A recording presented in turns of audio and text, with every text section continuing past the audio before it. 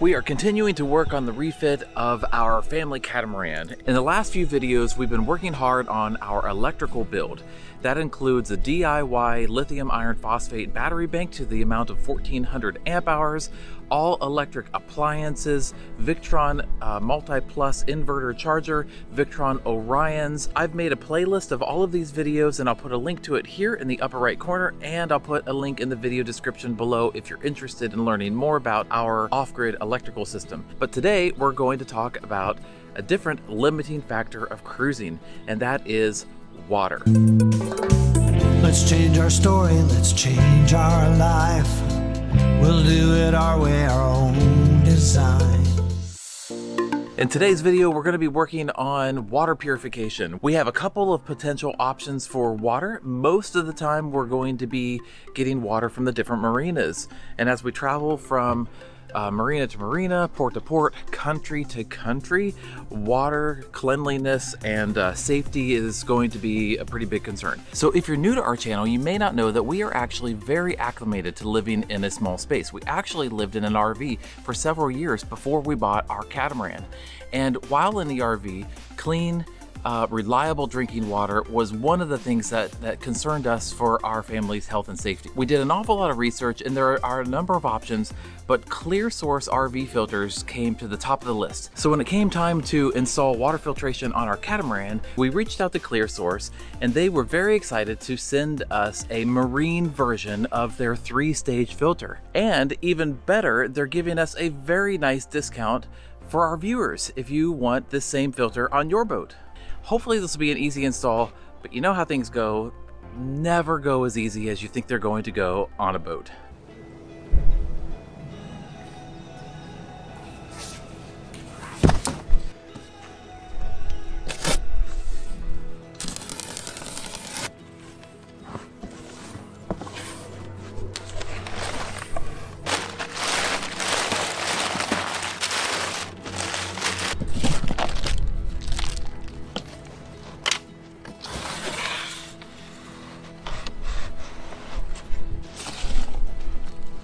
Uh-oh, one got away.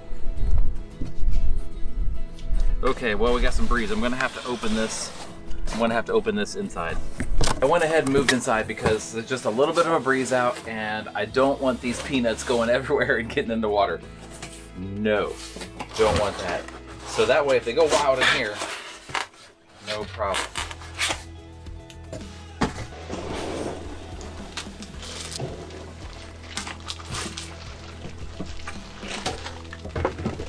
Okay, here we go. Clearsource onboard. This guy is made of a high quality stainless steel. This is heavy. Heavy. Surprising how heavy this is. Let me just quickly show you how substantial this system is. These guys, this is probably half-inch thick material. Water passing through the system is going to be filtered 3 times. The first one is 5 micron, which is going to take out most of the large chunks like dirt, rust, and sediment. The second filter is a 0.5 micron with coconut shell carbon that blocks and improves the taste and smell, and it removes chlorine, VOCs, and other contaminants. The third filter contains technology designed by NASA called Virusguard. It provides even better protection than the most advanced survival filters like the Life Straw. It has the certified capability to reduce bacteria like E. coli, Giardia, and now viruses. It even removes lead and pharmaceuticals. They didn't skimp on anything. The whole system is just very substantial. So this is turning out to be like just other boat project, more involved than you think it's going to be. Here's what I'm going to do.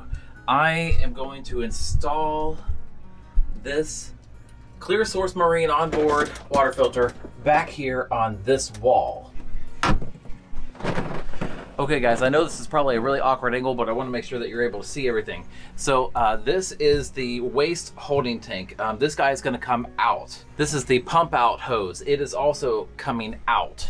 This is where I'm going to install our water filter. It's going to tuck in nicely right behind the water tank. I should have plenty of room down here to change the filters. And I think that that's going to be a good tucked out of the way location for our onboard water filter. Oh, that's the vent. That's the vent for this black tank. The black tank is empty, but it's not empty. Oh. Well, that sucks. Okay, well, I was going to replace that anyway. Jeez Louise. Guys, we didn't know. We didn't know before we started looking at boats. These hoses, whatever kind of hose this is called, they will soak in the smell of your sewage, and then wherever the hoses are running through the boat will stink. And we have some of that going on here, and I'm pulling them out, replacing them if needed, and otherwise getting rid of this system because it is terrible. All right, I did have this pumped out a few days ago, and I was hoping that maybe it would be like dry, but you know, I just wonder how well the pump out system actually works. All right, let's see if I can get this black tank out of here without something disastrous happening.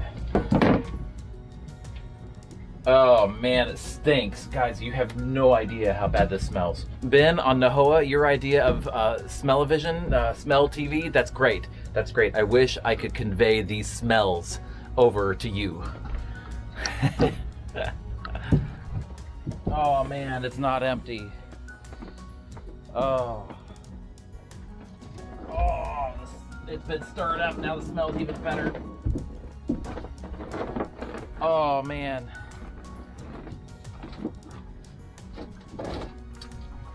Oh, I gotta get my nose right down there by it.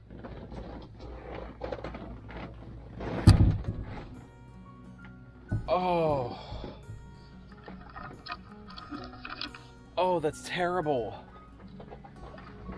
Oh, I don't even know what to do with it now. I'm gonna have to carry this all the way off the boat. Oh man, it's dripping. Okay, I'm gonna need my hose. We can't have a septic emergency here. This is craziness. Okay, I gotta get it off of here. Oh, there's at least 2 gallons in here.